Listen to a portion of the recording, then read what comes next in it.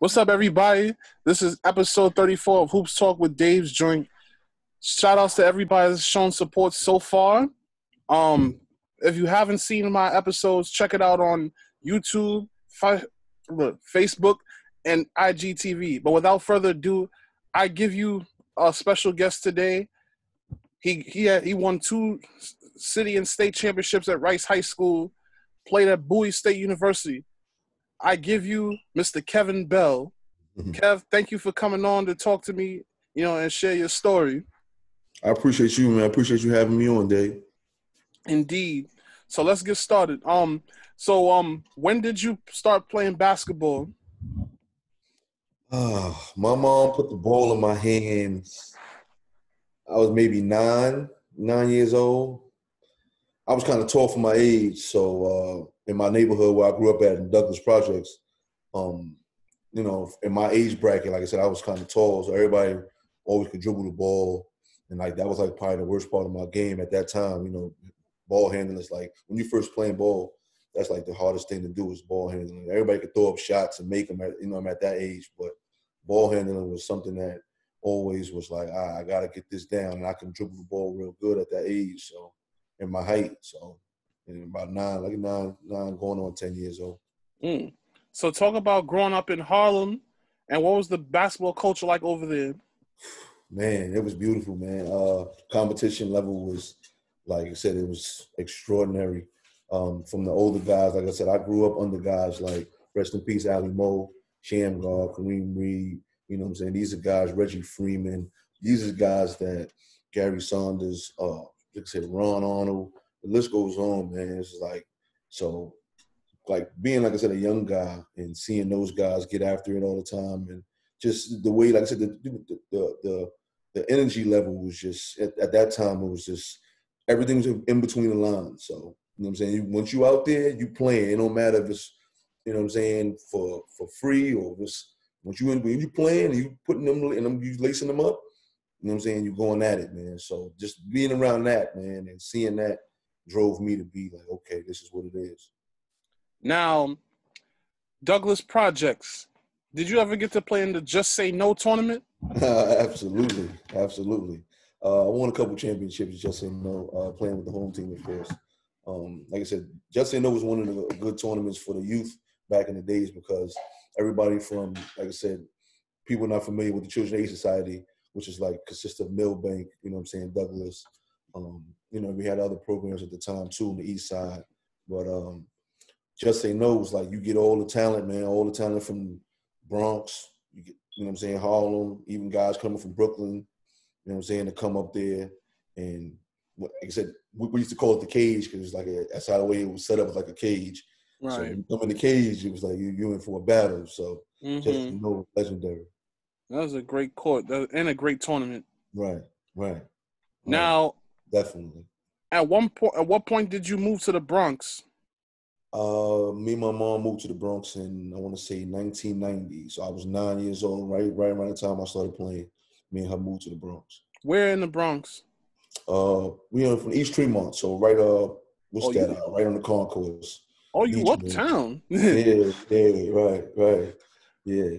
So when you were in the Bronx, where did you play ball? Oh man, it was Cadet Corps. I traveled a lot to the other side of the Bronx, to Kips Bay Boys and Girls Club. I played at Burger, over in Forster Projects. Oh man, I mean, like I said, at that age, it was just wherever I could fit in, that's where I was at. So. So aside from Just Say No, what other tournaments did you like playing in? Citywide was a good tournament. We had a tournament uptown, man. It was sort of like a baby 55th called Blacktop. It was on 139th Street, Lenox Avenue. That was one of the best tournaments I ever played in. Like I said, talent from here to Queens, from Harlem to Queens. It was crazy. And like I said, everybody from the neighborhood, the games was packed. Competition level was packed, so that was definitely one of my favorites. Dykeman, of course. Holcomb Rucker was one of my, favorites, playing at 145th or at Millbank.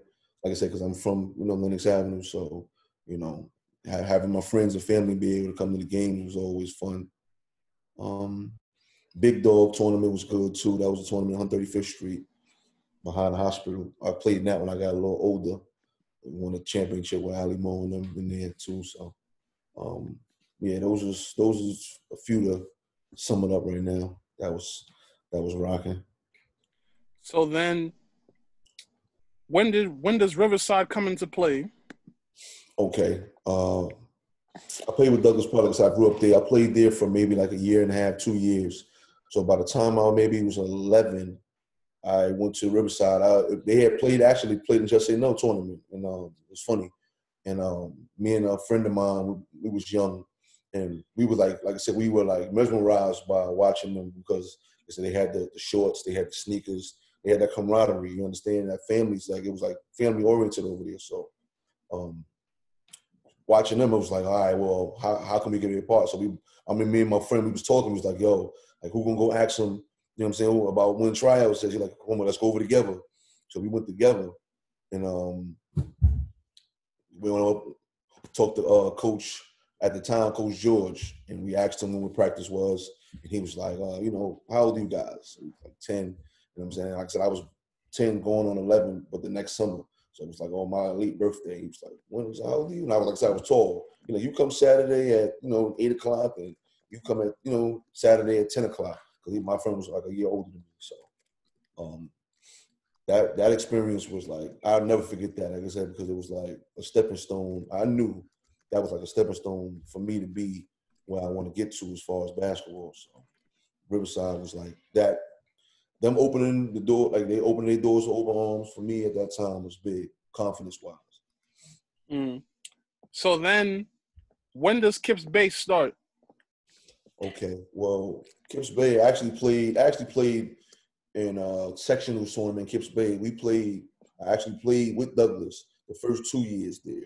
Played with the home team Douglas, and this is how me and Kenny Satterfield ended up being close because, like I said, I heard about his name being, taking care of business in the Bronx, and I'm from Harlem in Manhattan. It was like, okay, he heard about me, so going up there was always like a time like, all right, I know I go up there, I gotta have, I gotta have my A game rocking. So that was, like I said, that happened two years in a row with Douglas, maybe like you said, 12, 13, and then the next couple of years I played in sectionals with Riverside. So why did you choose Rice out of all these high schools in New York City? Man, that's one of the interesting stories I tell people. People coming out of 8th grade, I went to Mount Carmel, to junior high school in the east side of Harlem. Everybody knows it's like predominantly for basketball. So I came out of there 8th grade. I was number 1 in the tri-state area. So I could basically, go to any high school that like I wanted to go to. And actually my first choice was Bishop Loughlin because I wanted to go there because it was co-ed, you know what I'm saying? And I was coming from Catholic school, but it was girls' there. I didn't want to go to old boys' school. So he said, he's just being young. And at the time, Coach Bob Lucky was there. He was recruiting me real heavy to go there. And like I said, coming in as a freshman, I wanted to play varsity because I felt like I was that good. I can hold my own. Like I said, being at Mount Carmel with Coach Lamar Dyson, like he prepared us for, high school, that high school level. So I felt like going anywhere I went, like I felt like I could have played at the varsity level. But Riverside Church was, like I said, came into that decision making because, they were paying tuition back then. And they told me, well, nah, you're not a Brooklyn school, you're a Harlem kid, so you got to stay within, And they gave me choices, whether it was LaSalle, Rice, or Hollows. I couldn't even go to St. Ray's, I couldn't even go to St. Ray's either. They were a gaucho school. Right, exactly. And then, like I said, Gary Caesar, was like on me heavy. Like it's still my guy to this day, but they gave me those 3 options. So I was just like, wow. I was like, all right, like I said, I'm gonna just stay home and go to Rice. And then like at that time, I didn't even know like all who was there inside of it and inside that building. It was just like one of those like, all right, I'm gonna go there because it's home. Like, let's go. I always wanted to go to Rice, know what I'm saying? Because like I said, I had older guys that was older than me, like I said, Felipe Lopez, Gary Saunders, Jerry McCullough, and Ronald Arnold, and you know what I'm saying? The list goes on. Reggie Freeman, like I said, the list is, you know what I mean, crazy. So like it was like one of those like okay, if I'm gonna go somewhere, I'm gonna go. That's home. You know what I'm saying? So I'm gonna go home, and that's what I did. So let's take it back to 1994-95. You're an 8th grader, and you're playing with Mount Carmel. Talk about those days. Like, it seemed like you had guys like Andre Barrett, whom you later played with at Rice, Yes, Julius Crossland, who's the co-coach at Stevenson, Tremaine Singletary, who played at Cardozo and won a chip in '99, Courtney Fields, who you also played with at Rice, Majestic Map, St. Ray's, and of course Kyle Cuff, who you also played with at Rice. Talk about that assortment of talent over there. It was ridiculous, man. Like I said, when I got to Mount Carmel in 6th grade, the guys that were ahead of me in 8th grade were Bernard Barrow, Jamal Fields, Edward King, Kitwana Reimer, Tony Edwards. Like I said, these are guys in 8th grade. 7th grade was Dyree Wilson, you know what I'm saying? Kendu Manna. Who else was in 7th grade ahead of me? These guys, all guys ahead of me. And it's only one team on Mount Carmel. No, at this time, it wasn't no, like, okay, you play varsity. It's one team. So, you know what I mean? Going up against those guys coming in 6th grade, it was like, well, if I can play against these guys and hold my own, like you said, I can play against whoever. So the talent level was just like a revolving doing there, man. Like you said, you look to your right, you look to your left, and it's talent. Like, you know what I mean? It was fun. Like I said, that was some of the best times. Like I said, those 3 years there was like phenomenal. Like on the court, off the court. Like I said, guys that I went to school with, like you said, all those guys, Andre Barrett, Kyle Cuff, these are still my brothers to this day. So it's like I said, with me, I like, you know what I'm saying? I like tight-knit chemistry, camaraderie, family, genuine love. So like being at Mount Carmel and then going to Rice, it was like that. It was like a, you know, easy fit for me. So as far as Bishop Lock, before we get into Rice, now you were really willing to travel all the way to Fort Greene, Brooklyn every day. Right. Absolutely. Listen, I didn't listen. Like I said, being in New York was like traveling ain't nothing. So getting on the train, I lived on the D train, so it'd have been a straight shot for me. Going from where I was at in the East Tremont, the D train goes express from Tremont to 145th, and then it goes to 145th, 125th, and then 125th all the way down, you know what I'm saying, to 59th Street. So you know how that, you know, rush hours. Me, I probably leave a little early, but I didn't care, you know what I'm saying, because I knew over there too they had a lot of talent. You know what I'm saying? Terrence Watkins was in my grade, and that's a good friend of mine. So, like I said, me and him would have been coming in together. And then they said they had guys that was a couple years ahead of me that were already there, like Brian, you know, Brian Williams, of course, you know, Reggie Jesse. Mike Boynton ended up coming the year after me. So, like I said, me and him would have played together. Teddy Mumford, we would all play together. Even though we played together in Riverside, we all played together on the same team in the Riverside Church. So, like that, like I built a bond with those guys playing AAU, you understand? So it was like one of those, like, okay, they good over there. I know they got the girls. Like I said, I'm young, I'm thinking different. It's like I can play ball in, like look next to me, and I got a female right here. So it's like, you know what I mean? So all that is like, it was like bottled up inside of me, man. And I was really trying to go there, but Riverside was like, nah. Yeah. So let's talk about 1995-96, your freshman year. What was the camaraderie like on the freshman team? Well, I didn't play freshman. I played JV, and that like me and Kenny said, we laugh about this all the time because the freshman team was actually like stacked. You know what I'm saying? It was Kenny, like I said, Courtney Fields, Tavon Sills. They had my boy Derek Garter, aka Sliced. Like I said, their freshman team was loaded bad. My boy Kevin Robin, Victor, all those guys were on that team. And I was coming in, and they put me on JV with guys I didn't know. You know what I'm saying? It was just like, and like I said, a couple of the guys that were on the team ended up making varsity next year with me, like Frank Temple, and Geronimo. But it was just like coaching-wise, it was just like, it wasn't good, man. And I was just, I had a frustrating freshman year because it was just like, I felt like I said I wanted to play varsity, but I knew the talent that was there, and that building was crazy with Bevon, and Chudney Gray, and Tariq Kersey, Shalik Berry. These guys were seniors. So it's like, you know what, all right, I'll wait my turn, but put me down to freshman. That's how bad it was. I wanted to go back to play freshman just because, like I said, even around the city, the talent was all in freshman basketball. JV talent was like, you know what I mean? It was like mediocre.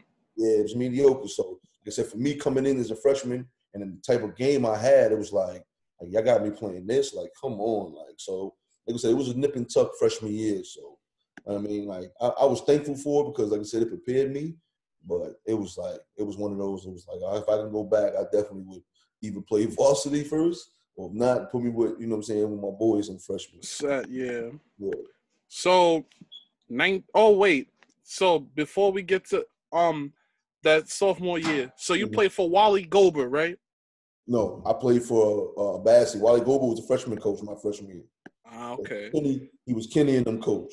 Okay. I played for Bassey. God bless his dad. He passed away, a few years back. But yeah, he was my JV coach, head coach. Nice. So at that time, this Rice wins the city and state championship. Did you get to see the championship game at Fordham when they beat Christ the King? Ran on the floor. I was in the mosh pit when Elo missed the layup at the buzzer. Yeah, I was right there front row. Were you nervous as, the dude Brian Santonio, he threw up the football pass. Right. Lamar Odom catches it. And then when he throws the ball up, like, what were you thinking at that moment? It was a game. I'm like, it's a game. Like I said, because like I said, Elo, he caught it and he faked over the left shoulder and went right over the right shoulder. So it's like he was going to a strong. Like I said, to this day, I still don't know how he missed it. I ain't gonna lie, but like I said, it's one of those like you know how in movies time stops. It was like one of those like when he threw it and he caught it, it was just like, no, this ain't gonna happen like this. And he let that thing go, and it bounced and then came out. Like I said, that feeling, like I said, even though I didn't play, that feeling was still edged in my brain because it was just like pure joy.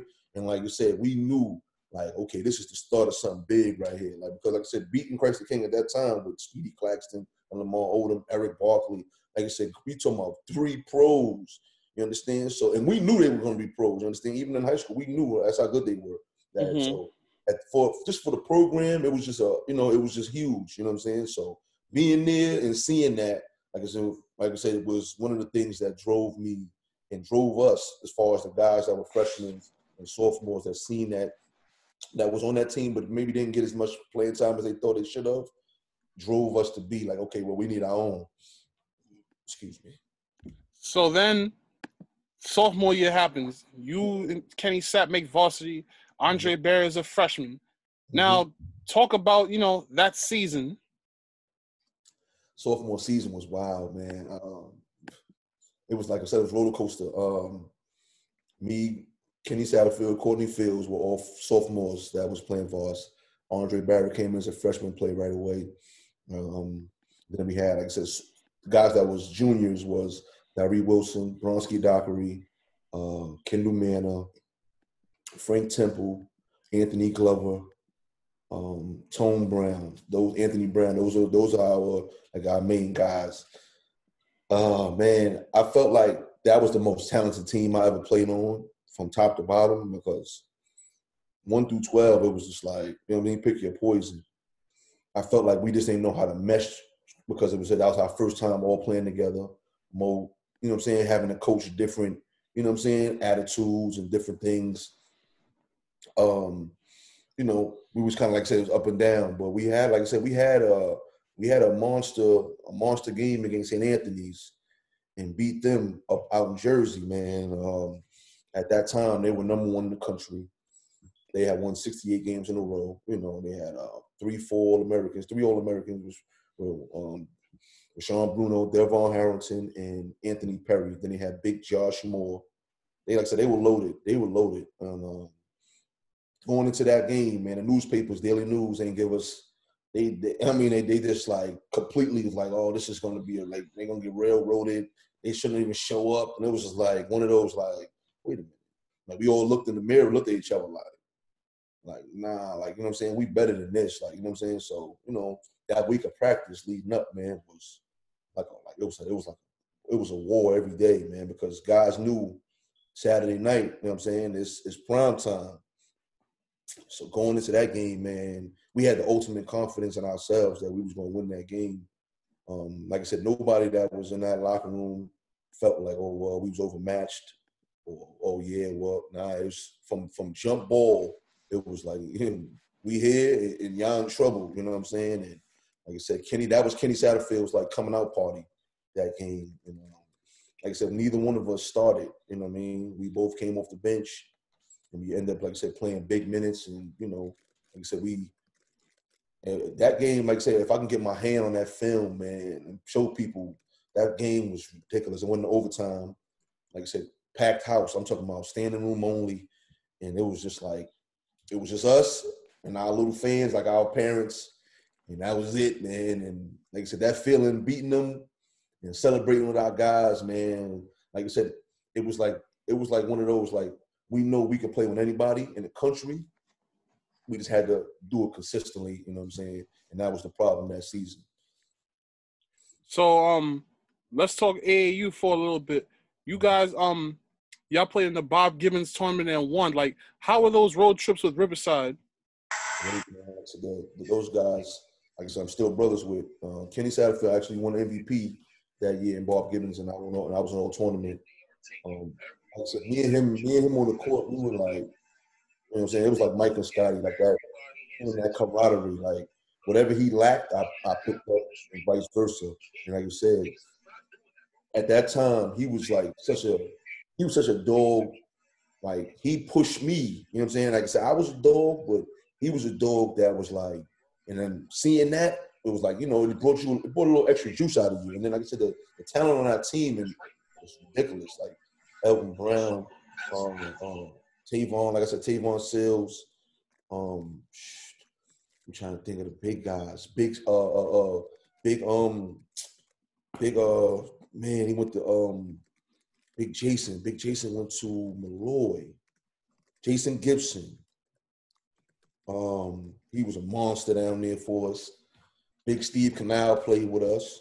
Shout out to Steve Canal. He played with us. He was a big animal down there too. Like I said, my AAU guys were loaded, man. And like I said, coaching wise, it was just like top of the top, man. At that time, Dave McCullough was our coach that year for that trip. So you already know we was getting the best of the best, pressing and having fun, man, and going out after, and just enjoying life with the brothers, man. And coming the next day, AAU life, I would say, was, like I said, definitely like fun because we enjoyed each other's company. It was never animosity with anybody. It was never,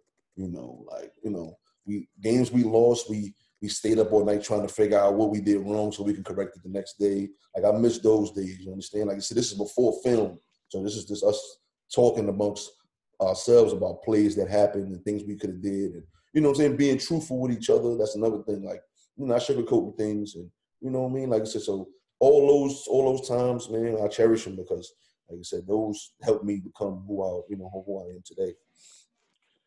So, okay, and you always brought this up in other interviews. What was your infatuation with Martin? Oh my goodness! Listen, at that time, like you said, we didn't have, there was no, DVR, so everything was live. And, on TV, yeah. We knew who Martin was from House Party and different movies and stuff like that, Boomerang. But him having his own show, he was able to see the real him and the different characters and just the way his whole aura was just like, you know what I mean? It was just cool. Like I said, as a kid, you seeing that, it's like, damn, like, you know what I mean? And he was just like, to me, like, he was hilarious, man. Like, hilarious. Like, you know what I'm saying? Between Jerome, Uncle Otis, and I would say Dragonfly Jones, those three characters, man, I can watch those, like, I can still watch them right now and laugh like I'm seeing it for the first time. Like I said, it was just a different feeling. I love Martin. Yeah. So let's talk about your junior year. Like, what was the feeling like on that team? It was get back year now. Like I said, we coming off a year where we lost. So now it's like I said, the Anthony Glovers, the Darrell Wilsons, the Bronx Dockeries, they're now seniors. So now it's like, okay, sense of urgency is there with them because it's like, okay, I want to win. I want to go out as a winner. But like I said, as juniors now, we always had that mantra. It's like, listen, I don't care what we got to do, but as long as we get our W's. So at this time, I think everybody started sacrificing, you understand? We knew Ant Glover was our guy. We knew this. You know what I'm saying? Diary was our glue guy, so he could do everything. Bronski was our defender, but that can score. You know what I'm saying? Everybody knew their roles, I should say. And Mo, like having that year, our sophomore year, and having a roller coaster year, guys vowed to get better, like individually, so we can come together as a unit and be better. And I think the whole team did that. We came in that junior year, we were on a mission. It was just like one of those, like, last year is not happening again this year, no matter what. You know what I'm saying? We were like, the leadership from the top all the way through, it was just, you know what I mean? It was just flawless. And, you know what I mean? We went and we had a great junior year, actually. Like, that's a real underrated year that people don't talk about, because we talk about our senior year a lot because of what we did. But my junior year was real good, man. Like I said, we won it, city and state.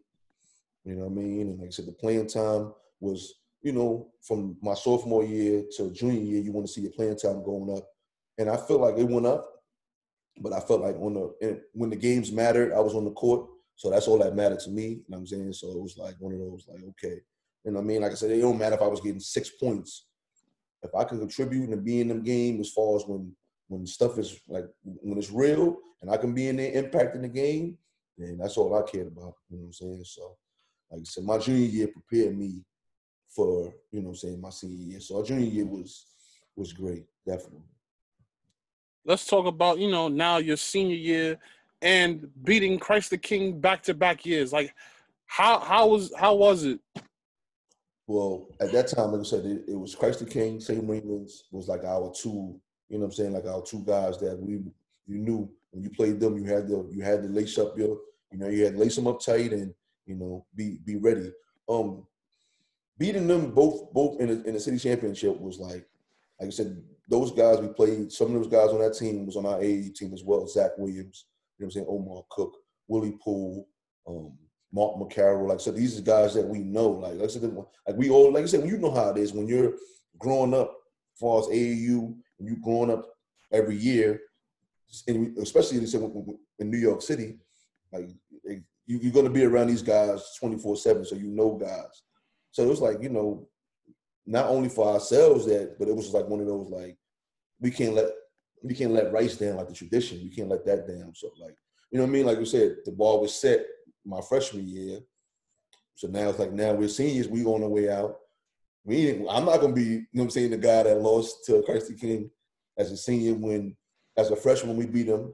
As a junior, we beat him, and now as a senior, like, So it was like one of those. So, like, we was laser focused our senior year, man, as far as national scale, because it was like we felt like the city was ours. We felt that way, and we wanted the whole country, man. We like that's how we looked at it. So we didn't say zero in on like Christ the King, St. Ray's, and that was it. Now it was like, all right, we got these two, but okay, we want y'all, or like good counsel, or like it was like wherever it was at, that's where we wanted to be in. That was that motto that year, our senior year. It was insane. Talk about your whole 4 years at Rice as a whole. Like, you played like as an athlete and as a student, because a lot of people may not know, like, there was always a brotherhood at the school. Absolutely. Listen, like I said, that Rice, those 4 years in that building made me, like I said, the man I am today. Like I said, going through this ups and downs, and like I said, knowing whenever you fall, it's a brother next to you that's going to pick you up, let you know, listen, you think you got it bad. And then now, like I said, you learning other guys' stories, what they're going through, that builds you up as a person, because it's like, well, maybe my situation ain't so bad. He got it like this, and he's coming to school every day. He's getting 85s and 90s. So it's like, why are you not doing it? So it's basically, like I said, it was motivation, man. Every year was motivation all around you. The guys was like, the atmosphere was just laid back and fun. You know what I mean? And it was just like I said, it was like going from home to going home. You understand? It was like that. That's what it felt like. You know what I'm saying? With going around your brothers. That's all. It was like your mother ain't there no more. You're just around your brothers and you having fun, man. And enjoying each other, man, for, like you said, the majority of the day, because once you're there, like you said, you're there all day until 4 o'clock, 5 o'clock, when it's time to go home after practice and go home for a little while, and you're right back at it again. So those 4 years was monumental. And like I said, even today, like I said, we still all tight, man. And that's the thing that I love, man, that we could call each other and speak to each other, and, you know what I mean? And everything is everything, you know what I mean? It's all love. That thing is like, that's priceless to me. Now, you then went on to Riverdale Baptist for your postgrad year. Yes, Talk sir. about the quote-unquote prep school experience. Well, man, that was wild because I was indecisive on what I wanted to do. I was like indecisive. I wanted to go to I wanted to go to D1, but I know my grades wasn't right as far as my SATs. So it was either JUCO at that time or a prep school year. And I was just like, I know if I go to JUCO at this time, my clock is going to start. So I was just like, nah, I know I got one more year in me where I can get me a school and, you know, get this thing right. I go to Riverdale. I was actually supposed to go to Newport News, you know what I'm saying, out there in Maryland. But once I actually graduated from Rice. So like I didn't have my diploma, but I walked and I did all that. I didn't know that you couldn't do that to go there. Coach Chaney at the time, I was the head coach there. Once he found that out, he was like, well, damn, I can't take you here because, you know, you graduated. So he got on the phone right then and there. Like, so I got my bags in the office with him. Like, I'm booked to go here. He got on the phone and called the head coach that was at the Riverdale Baptist at the time, Walter Webb, and told him my situation, told him my story, and they was able to work it to where it was like, okay, he can play over here with us. Came to pick me up. Like I said, that's how I got to Riverdale. It wasn't like I never even heard of Riverdale Baptist before me, you know what I'm saying, him calling that coach and telling him, I got a kid for you. And once I got there, man, that was like my second home, man. They embraced me right away. I'm talking about from the principal on to the, to the baseball players, man. That year was, man. And I felt like that was my coming out year because I felt like I was always, around guys that were, Andre Barrett's, Kenny Satterfields. Those guys are, All-Americans. And I felt like I always flew on the radar playing with those guys, and it was cool. But I felt like once I went to Riverdale, man, it was like, okay, it's your time to blossom now. What you got? And I went out there and turned it up, man. And, it was just like I said, it was good for me on and off the court, man, because I was able to grow as a person. I was able to get more mature and look at life different. Like I said, my first time being away from home. So it was like one of those, meeting new people, meeting family. Not meeting family that I haven't met before. Mm-hmm. So it was like everything was new. It was just basically got to start over for like a breath of fresh air.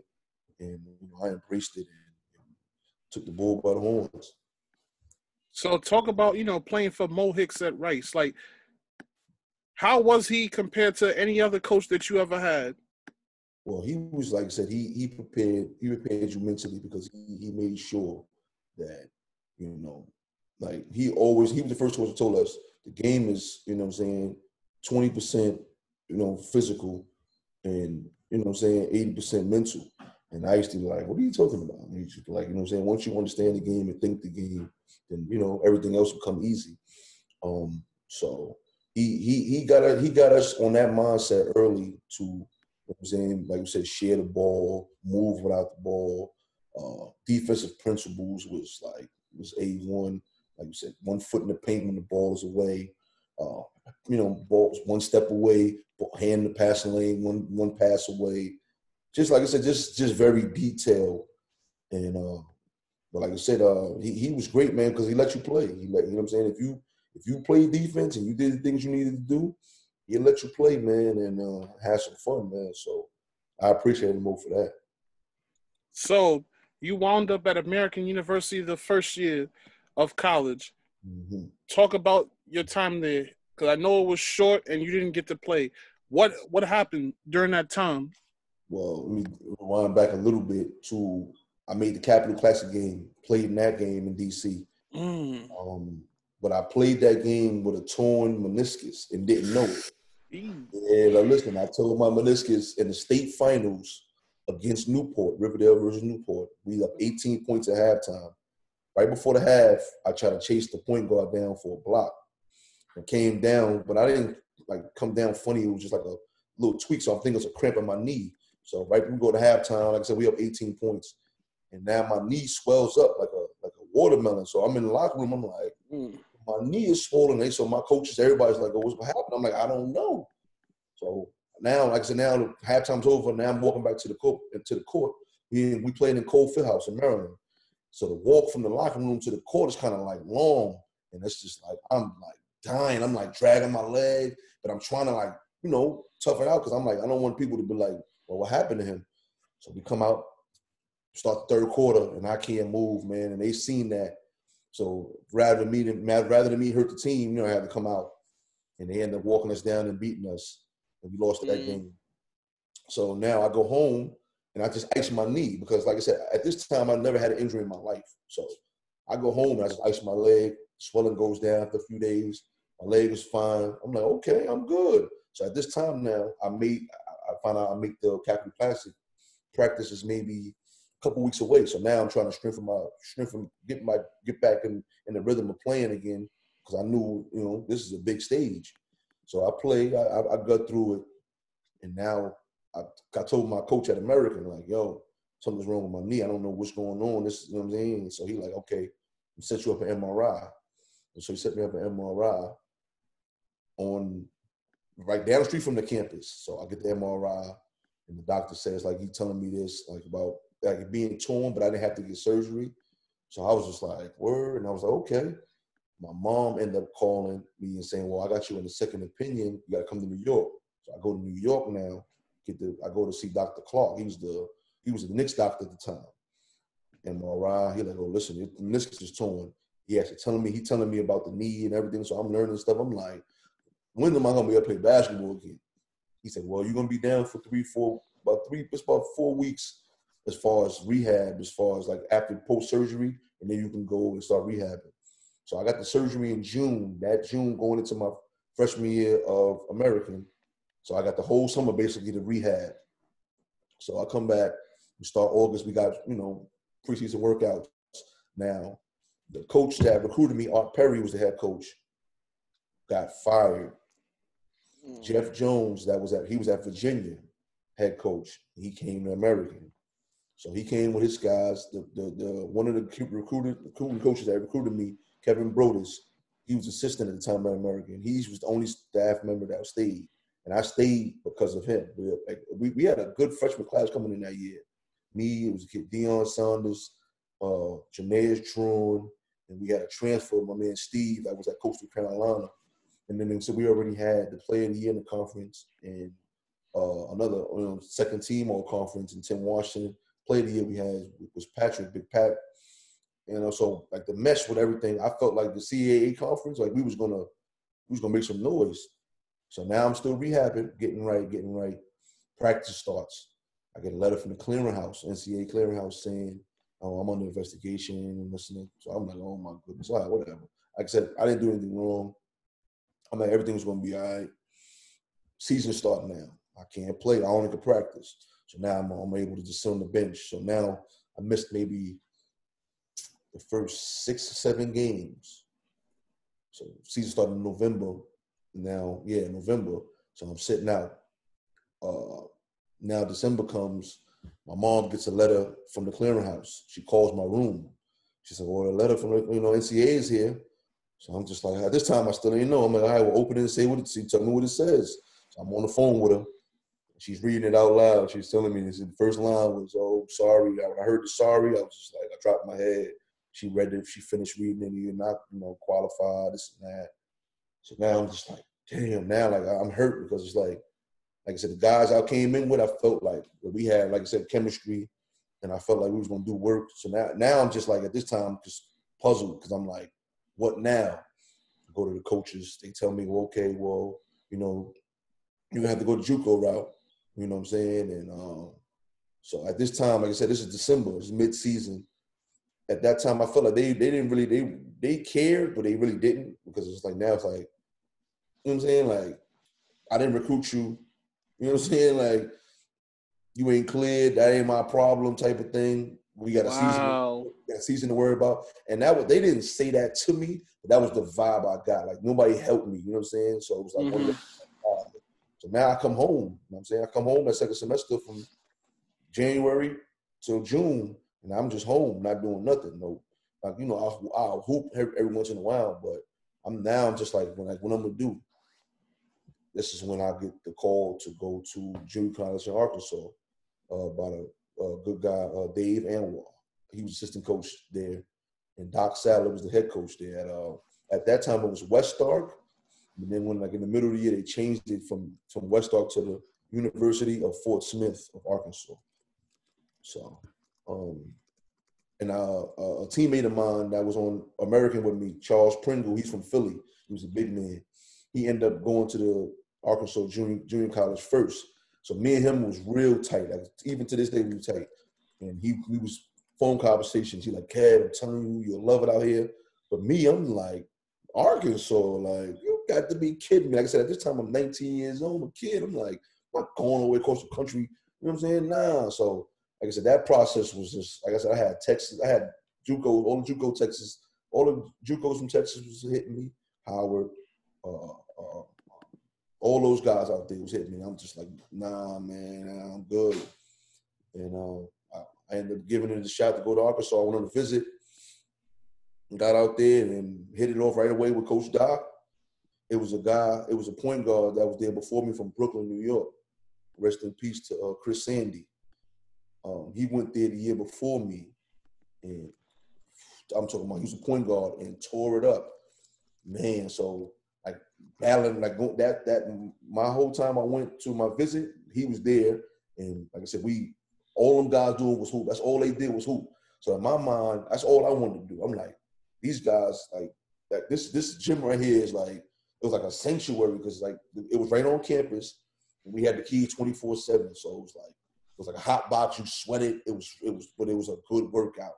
And once I left there, I knew, okay, yeah, that's why I want to come. I come here. From there, I come back for the season. It was like, I was homesick. It was one of those, like, a reality hit. You understand? Now it's like, damn, this is it. And, you know, just getting on the bus and going back up the road to New York. You got to take 2 planes. I was like, oh, man. So, like I said, I want to go home, man. Like I said, the season is just starting, and it was just like one of those, like, I was a little out of shape. I'm not going to lie. I was definitely out of shape. And it was just like the first 10 games, we were 5-5. It was like, man, we had a 3-week break during Christmas, and that's when everything changed. You know what I'm saying? I came home, spoke to my grandmother. She's like, I told her what I wanted to do. I want to come home. I want to be there. And she's like, well, God gave, you know, my grandmother was very religious. She's like, God gave you a gift. You know what I'm saying? You know, up until this time, you know, you've been marvelous, doing what you need to do. She's like, God put you here for a reason. And I'm just like, you know what? All right, and then knows best. I get back on the plane, because I wasn't going to come back. I was just going to stay in New York during Christmas break. Like, I ain't going back. That's how I was feeling. But I got back on the plane and went out there, and right away, Coach Doc told us, like, listen, first half of the season, I'll let y'all have it y'all way. Now the second half is going to be my way or the highway. So it was like one of those, okay. And when I tell you, I was in the best shape of my life. He got me in the best shape of my life. It was like, I felt like I can run a marathon. That's how in shape I was. Strength, this endurance, everything. And then the basketball-wise, it was just, like I said, my jump shot at that time was like, it was the first time I ever seen a shooting machine and been around a shooting machine.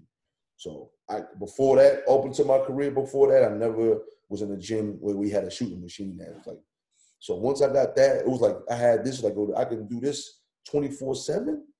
I'm not even gonna lie to you, Dave. That was all I did second half of the season. I was in the gym all the time. If I wasn't in the gym, I was in my room cooking, eating, and I chill, watch a game or something, and I'm right back in the gym. And like I said, it was me and the kid Jared Hart. He ended up going to Kansas State. He was a sophomore that year. I was a freshman. He ended up going to Kansas State. It was me and him in the backcourt, and he played. It was crazy because we had a connection because he played in high school with Joe Johnson. You know what I'm saying? And then I played with Kenny, and then those two guys played in this McDonald's All-American game together. You know what I'm saying? Ended up coming out in the same draft. So like that high school draft, that class of '99, like I said, that was a real good class, man. Like, you sit back and look at that class, it's like, wow. You know what I'm saying? They got some real hoopers in that class. So yeah, man, being out in Arkansas was like, it was a crazy experience, but basketball wise, I felt like that was definitely like where I like said, okay, this is what I want to do. I want to be a pro. I couldn't be a pro. Not what I want to do, is what I can be. Like I felt at that time I could be a pro. So yeah, that was the end of. Well, I didn't get my year back from the NCAA, so technically when I went to JUCO, I was a freshman. So that was actually my freshman year as far as playing basketball. Okay. So then you came back home to Monroe College. Yeah.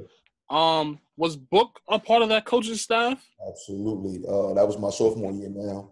So Coach Doc, I went to him after the season was over and told him, like I said, my grandmother at the time wasn't feeling well. She was sick. I just want to be back home, close to home, where I could be able to see her. And he was like, no problem. Like, where do you want to go? So I'm sitting in the office and I'm just thinking. And then I didn't know anything about Book being there or none of the guys there. I just knew it was close to home. Like I said, I'm a Harlem/Bronx kid. Monroe's right down the street from my Bronx house. And I'm just like, Monroe. So he's like, okay, you know the coach over there? So at the time before, I knew Coach Jackson was there. He was the head coach. He had Coach Mike Nurse, Isaiah Francis, and all those guys. You know what I'm saying? So I'm like, okay, yeah, Coach Jackson is there. My coach pulls out the big college book, puts it out, opens it, calls Monroe. He's like, I got a kid for you that wants to transfer. So I'm thinking he's talking to Jackson the whole time. So I'm sitting across from him. He's talking, and he's like, kid from New York City, he can't play with me out there. Freshman, he's gonna be a sophomore. Kevin Bell. So he's on speaker. It was like a silence, like a dead silence now. And it's like, oh, Kevin Bell from Rice High School. It was like one of those. So now I'm just like, I did a little smile. And he's like, yeah, Kevin Bell from Rice High School. Like, okay, yeah, I know who he is, this and that. So he's like, yeah, he's thinking about coming to your school. So it was actually funny. This is like a Monday or Tuesday, and I was actually like booked to come home that Thursday. So he was like, Thursday when you come in, we got open gym. You can just come in, like come in and hoop. So I remember coming off the plane, had my bags and everything. I got all my bags. I go straight there. I'm getting there. First person I see is Kingsley Edwards. And I'm like, and like I said, me and him got a connection from, like I said, AAU days, playing up in his tournament in his neck of the woods, UDC. So like I said, that was with my brother. When I seen him, it was like, first thing I said to him, like, yo, can't you go in? He like, yeah, I'm going in. I'm like, oh, man. So I go in the corner, put my bags down. Ryan Williams coming through the door. I said, what you doing here? He like, what you doing here? So now it's all of us three. So now it's like, wait, Ryan, you coming in too? Like, yeah. So we were basically all transferring in, but I didn't know this. Mm-hmm. So now who comes in the door next? Book, man, like I said, our faces was like we were like little kids, like, you know what I'm saying? Like, wait, Book, you the assistant? It was like, from then on, it was like, I'm on board. And the first thing I thought was like, God, I made the right decision, because I knew I was surrounded by some, you know what I'm saying, guys that I knew was going to be like, listen, they was on that type of time that I was on.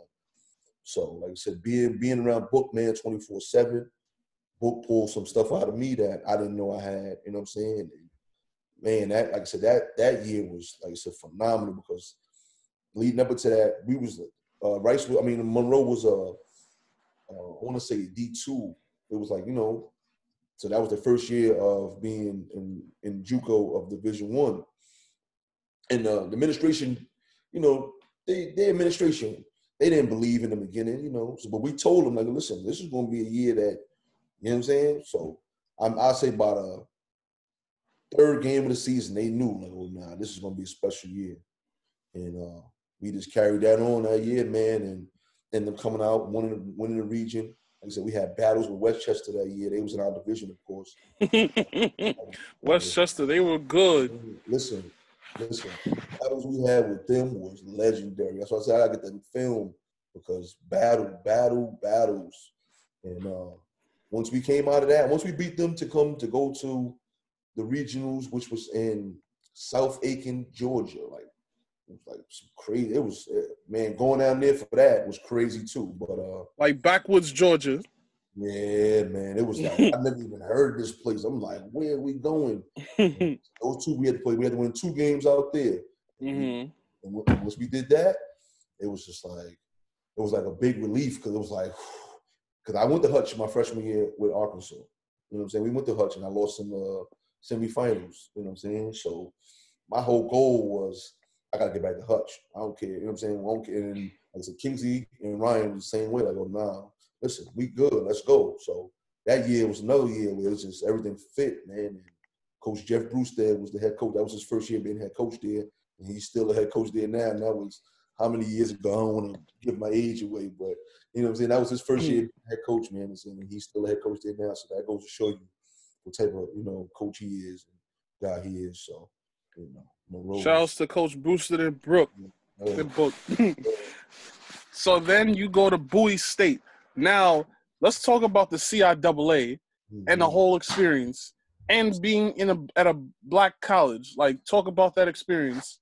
I guess I got my hat on, man. I don't know if y'all can see my support. Yeah, I see it. I'm always supportive, man. But Bowie, it's another thing, man. I wasn't slated to go there either. It was one of those, after the NCAA thing happened in American, I didn't get that year back, so my clock started academically.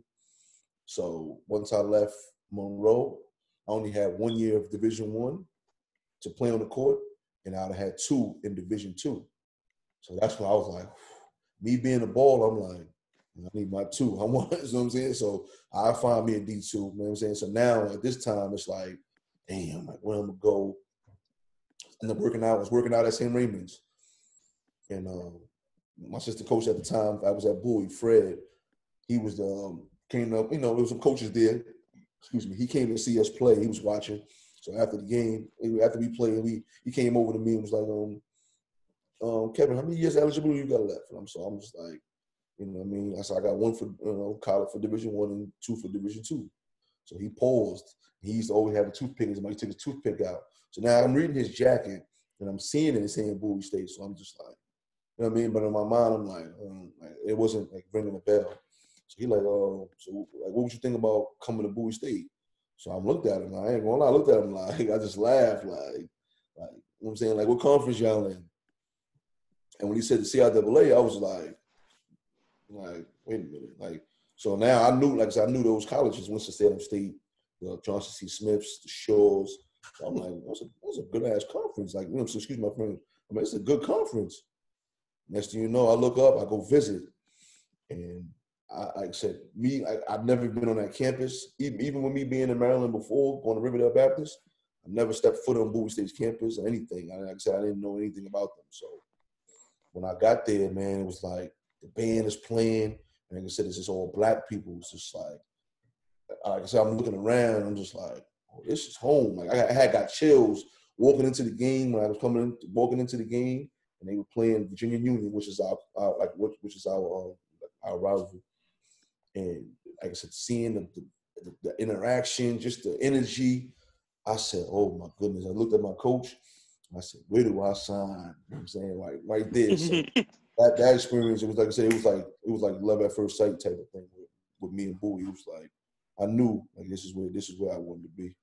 It was like stomp the yard, basically. Right. Exactly. Like I said, you just being around everybody that looked like you. It was different for me. You know what I'm saying? Because it was like I was always around, diversity. You know what I mean? So going there and seeing everybody look like me, like you said, it was like you could be yourself. It's like I don't gotta, you know what I mean? I don't gotta walk on eggshells. Nah, be yourself, man. And like I said, it was wonderful, man.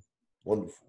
With all this talk of, coaches recruiting, coaches from HBCUs recruiting black players, like, what would you tell a kid that is being recruited by a Division II CIAA school or one of the conferences in Division I that's the HBCU? What would you tell them about the Black college experience? Well, first I would tell them, except for my experience, I had a great time.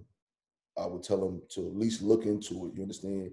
Because, like I said, me and my guys were talking the other day about, in Rice, when we came out of Rice, like we going to a Black college and getting recruited by a Black college was kind of like we didn't know anything about it. You understand? It was like we looking at the North Carolinas, the Dukes, the Kentuckys, right? LA's, because that's just what basketball wise, like that's what we know. But going through my experience, man, and seeing everything, man, if you're good, and I say good, I mean good enough where you feel like you can be a pro, they're gonna see you and find you regardless. You understand? So you going to a Black college and the coach is gonna let you, you know what I'm saying, have the keys, and you go there and like we said, first of all, the fit gotta be right. So it's just not to say, okay, well, I'm just gonna go to this school just because of the Black college. You gotta, like I said, weigh your options. But if the coach is there and you feel connected with the coach as far as, oh yeah, he gonna get me better as a man and on the end of the gym, and you got guys around you, like I said, it could be 3 guys in the top 25 that say, we gonna all go here together. Like how, Jalen Rose and Webber and them did it when they went to Michigan. You get 3 guys, 4 guys to say, yo, what's up, man? Let's make this happen. And go to a HBCU, whether it's a CIAA or, like you said, in Division I. That will change the landscape of everything. Because in this age we're in, this day and age, it's like people will follow, they follow, you understand? And the media coverage, social media coverage behind that will be so big that now kids will go, okay, this ain't, this ain't bad. Like, and like I said, it ain't, you know what I'm saying? Because at the end of the day, you're playing basketball. You're still doing what you love to do. Mm-hmm. You're just doing it now at a school that's not high up as Duke or North Carolina basketball-wise. But like, what means more to you as far as being like your moral compass, like, you know what I mean? Like your background, your like, so it's like you gotta weigh your options, basically. So for me, I'll tell the young guys, just give it a shot. Like, if you don't genuinely love it or want to do it, don't do it. Don't do it just to do it. Do it because it's like, oh, this is the right thing to do. It's the right fit. Throughout my career, what I noticed and things that happened and doors closed and other doors open, when I went through that other open door, it was like God sent, because it was like, I'm meant to be here. Like, and that's how I looked at everything. It's like I get down on about something and it's like, well, you know what? You know what I mean? I'm doing what I love to do. People around me is good. I'm winning. You know what I'm saying? I'm like, so it's like, I'm happy. Like, at the end of the day, I'm happy. Like, you know what I mean? I'm not at North Carolina. Okay, cool. But I'm still hooping. I'm still doing what I need to do. And, getting it rocking. So, like I said, the young guys, man, they hold the key. They hold the power. You know what I'm saying? At the end of the day, they do. You know what I'm saying? Because those guys are knocking on your doors. They banging on your doors. So, like I said, what you going to do with that power? Mm-hmm. So that's how I tell them what you going to do with that power. You know Absolutely. I mean? So this is one of the questions that I love to ask all my guests. Mm-hmm. If you could go back to, say, 1999, what would you tell Kevin Bell at 18 as he's going through his senior year at Rice? I would tell him to I would tell him be patient, follow his heart, follow your heart, and put your head down and work, man. That's one of the things, like I said, getting out, like I said, being around, like I said, the Kenny Satterfields and the Andre Barriers, is the work they put in to get there to where they got to. People ask me all the time, like, how good they were, and I was just like, yo, listen, y'all have no idea. You know what I'm saying? The work they put in to be that good, you understand? So just the work ethic, man, and like we said, doing things and with a purpose, and like I said, patience, man. So those are the things, those are the keys I would say. I would tell a younger Kevin, don't be so quick to judge and rush into things, man, and take your time. So final question, what's next in the future for Kevin Bell? Well, I'm actually trying to go back to school and get my bachelor's degree. I want to, get into the coaching thing as far as with the youth. I feel like that's my calling. So I'm just it's taking it day by day, but I have some things lined up. You caught me off guard with that question. I said I want to, definitely get it to where I can, get my status to where I can get into, an MBA, building, and, whether it's the, skills department, scouting department. I feel like I can definitely, bring those tangibles to a team, to a college, to a high school. So, like I said, I just want to get my feet up the door, and I want to go back to school and get the ball rolling with that. And because that's a promise that I promised myself, is that I would, get my bachelor's when I was younger. Promised my mom. So these are certain things that I'm still holding true to myself. And this time now, man, with everything going on with the pandemic, with the COVID, just the protests and everything, it's just like I said, to me, I feel like it's time to, push the culture forward and do the things that I know I was put on this earth to do. So yeah, I'm gonna start with this, going back to school. I hear that. Well, Kev, thank you for coming on to share your story. I enjoyed your testimonial, and I wish you nothing but the best moving forward, and even with getting your degree.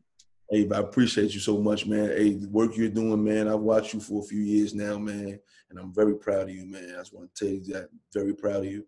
Keep doing what you're doing, man. The things you do, like I said, the articles and stuff you post, and listen, all that stuff is noticed, man, and welcome, man. The guys love you. I'm telling you that because we talk about you, and so, man, it means a lot for us to, like I said, support you, and you doing it for the culture, man. So, man, like I said, keep doing what you're doing, man. And like I said, whenever you need me, I'm here, man, for real. So, my guy, thank you for having me, man. Thank you. Of course. Well, everybody, this is episode 34 of Hoops Talk with Dave's Joint. For all my race raiders out there, for all my Bowie State people out there, and for those from Monroe College, check this out on Facebook, YouTube, and IGTV. Stay blessed, stay safe. Peace. Peace.